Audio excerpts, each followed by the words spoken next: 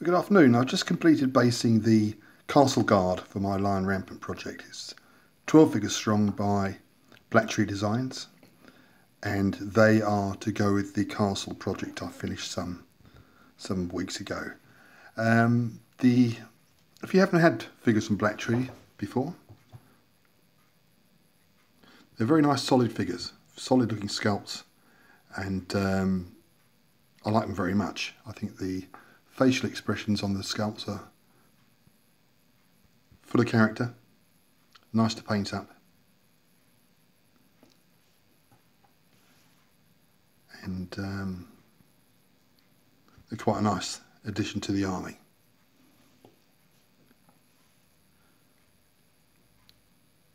You can get some problems with Blacktree regarding their turnaround period. Sometimes you've got to wait months. They'll come through eventually, but if you're looking for something fast, think hard. I think these came through within 3 weeks, which is not too bad at all. As you can see, the facial features are great.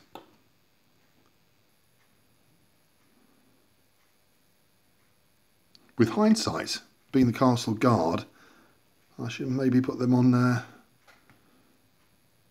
different bases, maybe some paved block or something, but I'm sure they'll be used outside.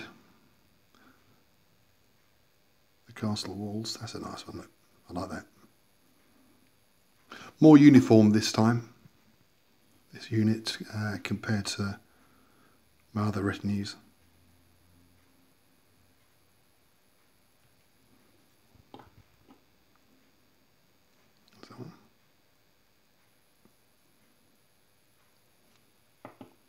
Last one.